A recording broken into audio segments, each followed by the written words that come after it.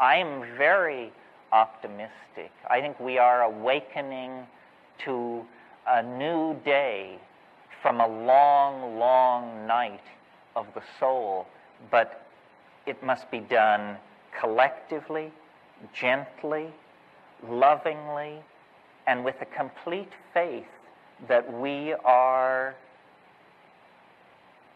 an infant held in the arms of nature, that nature wants this to happen, that we are not an aberration.